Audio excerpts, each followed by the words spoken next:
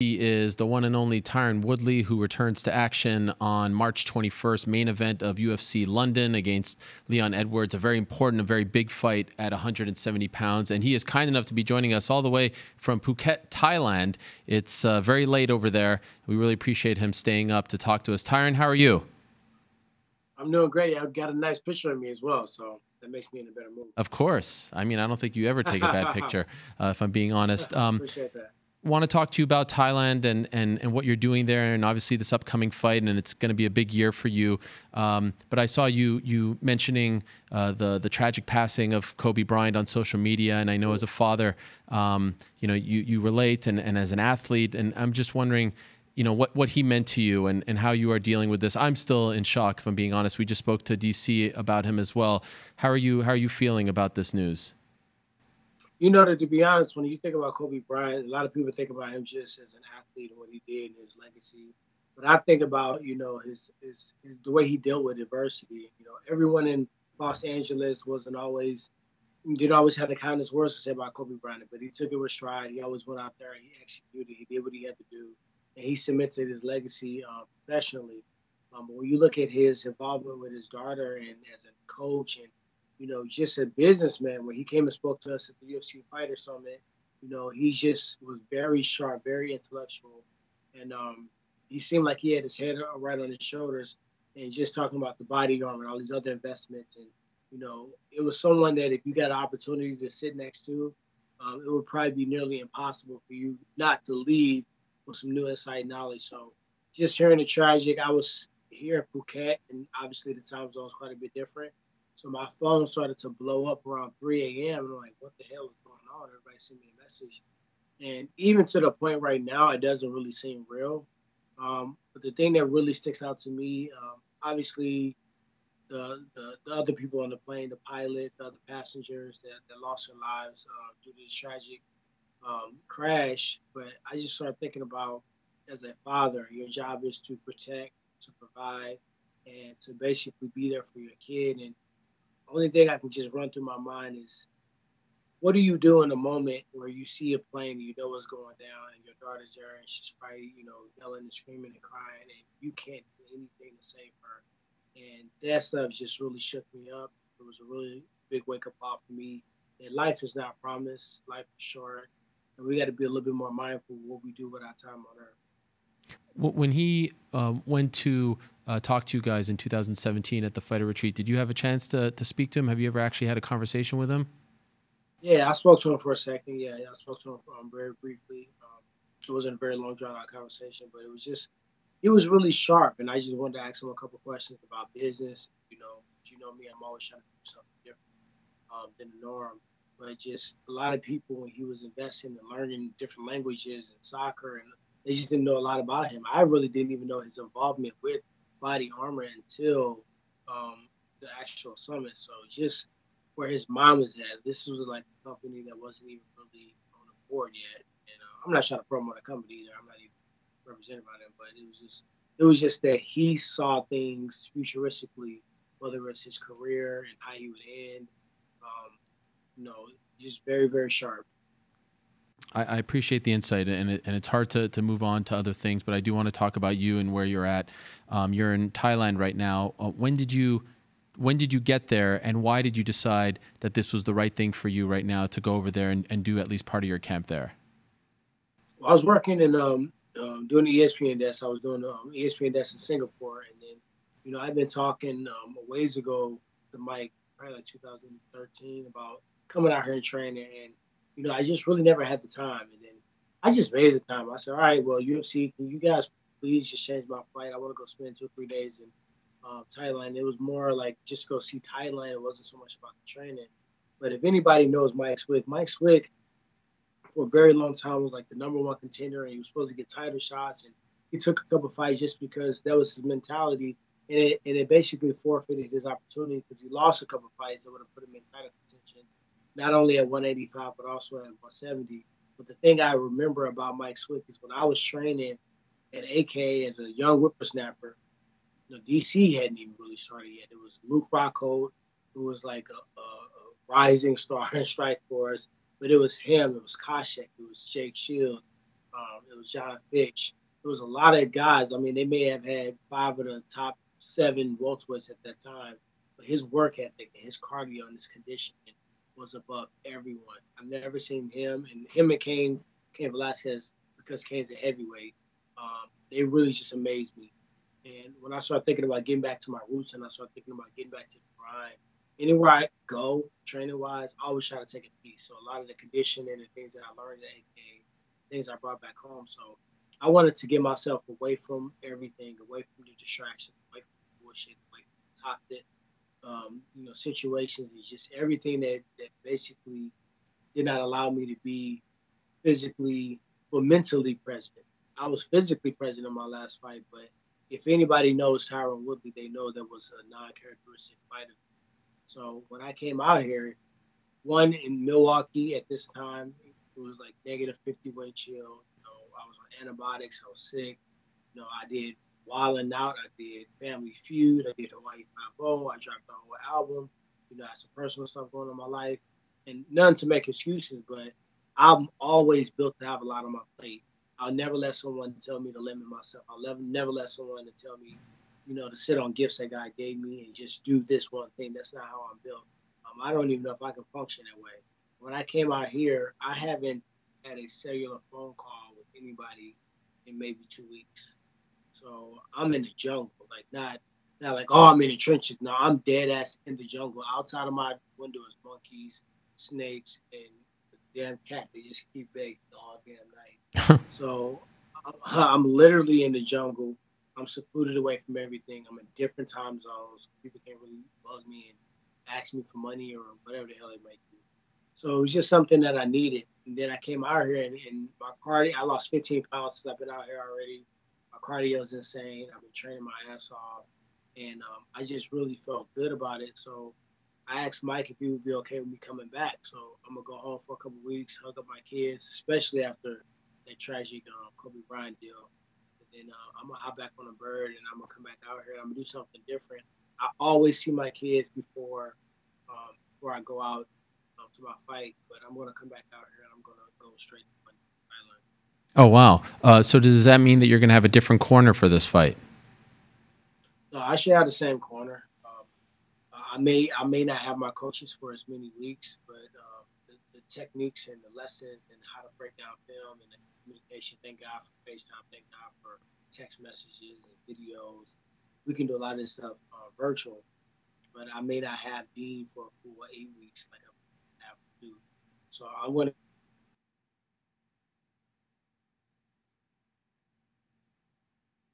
Now we have lost Tyron there in the jungle, as he said, joining us from Thailand.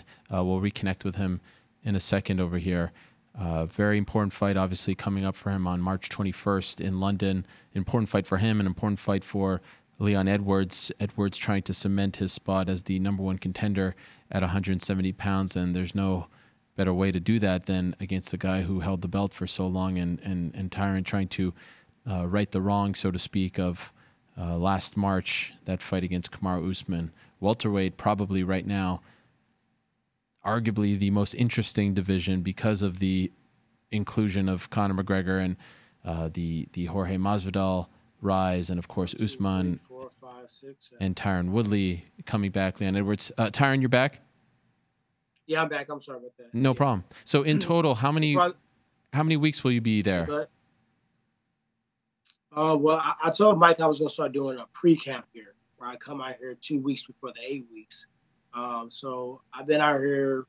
It'll be 2 weeks before the 8 weeks when I leave, and then I'm going to go home for 2 weeks. So I'm guessing it's almost 6 weeks more. So it's going to be a total of 8 weeks. Okay.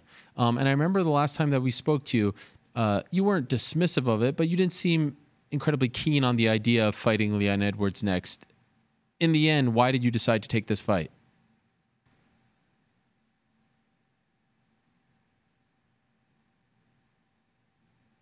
He's going to get fucked up. He's going to be the next one. Unfortunately for him, he must not do his research like I do. The fighters that have talked the crap, that have, what they thought they should do from an entertainment standpoint. Like a few beats ago, he was like, oh, Tyron's a great champion. Actually, the fight that we're watching right now, RDA, he had the perfect opportunity to ask to fight me. You know why? Because I was the one calling that fight. I called that fight, not called that fight. I was on the desk with the fight, and we had him up for interviews, and he didn't ask to fight me. He's, oh, if you would please come out to London, and he was so graceful and so pleasant. Now all of a sudden he's, taking on the lead of everybody else, and this fucking division is getting so corny and it's starting to irk me so bad that I just really need to come back and just try to fuck everybody up. I'm so annoyed with everyone. And when I get to that point, it's a very, very dangerous point. When I was fighting Darren Till, everybody's talking about how young he was and how old I was and how focused he was and how I was doing all this other stuff outside the octagon. He don't even care about his kids in Brazil, and he's the next Conor McGregor, and he had this many people come on, I said, all right, cool, we'll see. And what happened is he got his ass bad. It was probably my best performance of my entire career, and I take this more personal than I do Darren Till. So if that gives you any indication of how I feel, my conditioning is insane right now. Everybody's like, man, dude, I don't know how the fuck you got. I came out here, I was sick, I was on antibiotics, and then over like 2-week period, I legitimately just came to a crazy state and something just clicked. And I'm doing the old shit, the stuff that's not cute. And I say, everybody want to hit mitts and shadow box and spar. Nobody want to be on this tear down bike doing sprints. Nobody want to be running 3, 4, 5 miles. Nobody want to be sprinting up hills with tires and feel back. Nobody want to be doing the things that suck. That's what I'm doing right now. I'm doing the stuff that suck so that I can go out there and I can shine. I don't have to guess. I don't have to hesitate. I don't have to hold anything back. I can just run through this motherfucker. Everybody Do you find straight, and that's what I'm at. Do you find yourself still thinking about the Usman fight? Like, do you still lament it and harp on it, or do you feel like, or maybe you need to get through this fight to get over that one, or are you officially over that night? I'm officially over that night. It took a while, but yeah, I'm officially over. Okay. And now with this opportunity, have you been told, all right, you beat Edwards, you're next, you're getting that title shot? Have they given you any kind of indication? Damn, I look fucked up in that picture. They have not. And like I said before, my goal, right? Like, you got to recognize who makes the most money in our sport, not the world champion. Right. The people that make the most money are guys like, thank bless his soul, like freaking Masvidal finally making his paydays. He's at the top of the list now.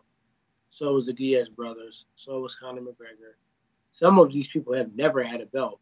Cowboy Cerrone just earned a big payday, never been remotely close to a world title in the UFC.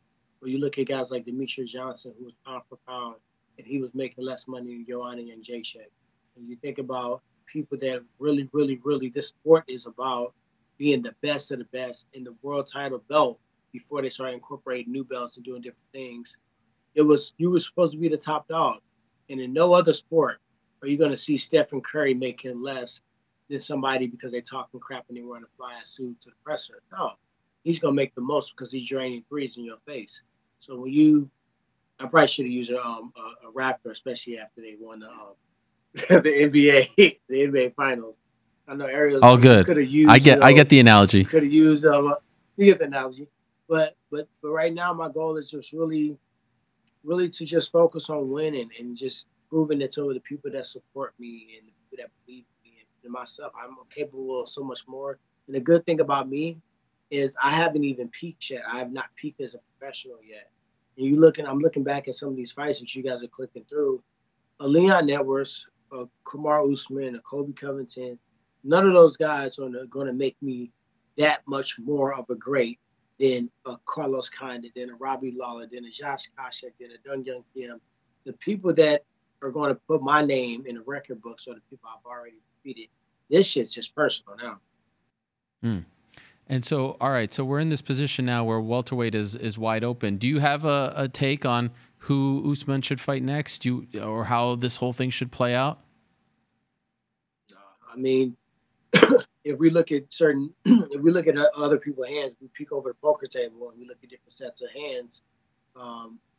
It would be no case where Joanna and Jacek didn't get an instant rematch, or Ronda Rousey or Cody Garbrandt, or you see Holly Holmes found her way back in the title fight so many times afterwards. we've seen these things happen like that. Like, I'm not even guaranteed a title shot after beating Leon Edwards. Right. So how does my deck of cards look a little bit different when I'm the one that actually defended 4 times and won 4 world title fights in a year? Not, okay, you look so awesome. Kobe's so tough because he got his jaw broken. He kept going. No, I tore my labrum in a world title fight, and I went on to defend 20 plus shots.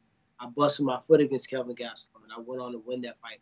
And these all happened in the first round. I busted my hand against Darren Till.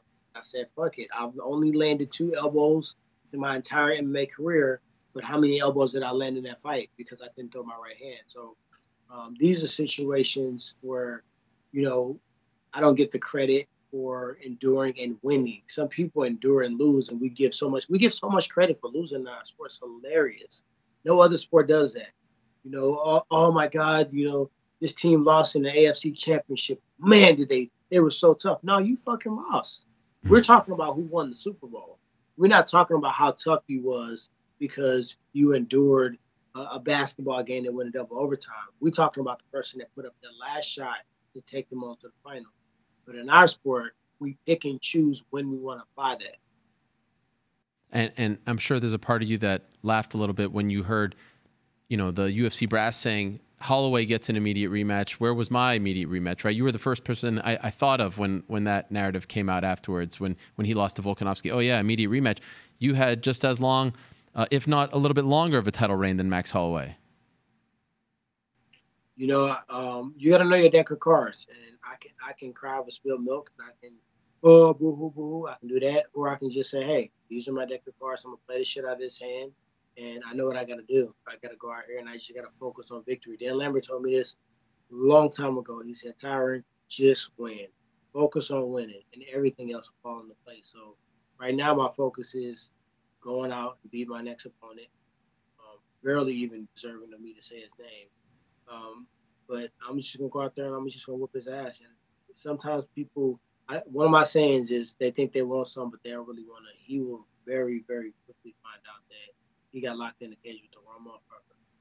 And by the way, I love this idea of the guy who was at the top of the mountain, the champion, now going to the bare bones living situation that you're in Thailand. Could you, like, what is in back of you? Like, how small is this place that you're living in right now? You know, this is my fridge. Wow. This is my hold on. This is my recording studio. Sweet. I got a nice little. The bed's right in the middle of the fucking room. It's kind of weird. But yeah, you know, I'm right here, and it's not just Thailand. You know, I'm going back to the basics in general and living a more simple life. Like, I blew through a lot of fucking money, man. A lot of money, and I was, you know, jewelry and fucking VIP and all these experiences, all those things that came with the championship life. You really, when you come from where I come from, you never imagine making that type of money. You never imagine being in that type of position. You work hard for it, and I didn't get there by accident. You know, I was busting my ass, but nobody taught me finance. Everybody taught me 1 + 1 is 2. That's math. That ain't finance. That ain't wealth. That ain't investing. That ain't saving. That ain't tax. That's basically, you made money and fuck it, you spend it. Because when I was growing up, we spent it when it came in. My mom's check was already cut up. It was done before she even got it. We had to pick which utility bills was not going to be on that month. And it was something that I didn't recognize as a kid that wasn't normal. I thought everybody had to do that. So when you start making money, I bought like 7 cars and fucking 2 houses and all these trips, and nobody ever lifted a fucking hand when we was at a restaurant, 10, 15 people to eat dinner. And, you know, I was going freaking to VIP clubs and all this shit like every other week. And I just imagined making that amount of money for a very long time. And they very quickly said, poof, damn, hold on. Like, you're going to tell me March 3rd, like, this is different? Like, it's not the same? And it's just a lesson learned. But I like where I'm at. And I know that if I had not been in this position, the hunger, the drive, and I had to go and locate the old Tyron, because the old Tyron was at the bottom. I came from the bottom. And when I got to the top, it felt good, but I worked so hard to get there. I envisioned being a champion so many times that when I actually won that belt, it wasn't like, oh my God, I mean, like I was relieved because I had so much stuff in my life personally. I don't know how I won. Every world title fight, I had if I unveil, which I will do at some point when it's the right time, if I unveil what's behind the curtains of Tyron Woodley, what he went through, 99% of anybody who's ever had some bullshit to say about me was like, oh my God, how the fuck did this dude win 4 world titles against #1 contenders? Nobody could figure out the puzzle against fucking Damian Maia at that time. Robbie Lawler was a boogeyman. Fucking Stephen Thompson, he was probably the most difficult training camp to ever do. And it's only so long your luck can go. Darren Till was this up and coming fighter. I'm acting like I'm on fucking ESPN. I'm going through the B-roll. Darren Till was this up and coming fighter that everybody thought was so much bigger than me, so much more powerful. He was gonna back me down and beat me up. And you think about me being able to do that, that was very significant. The way that I did, how I did it, and I stuck true to myself. I didn't allow what people said and thought, to affect me. And I already am to grips that my legacy is going to be greater when I walk away than it was when I was actually.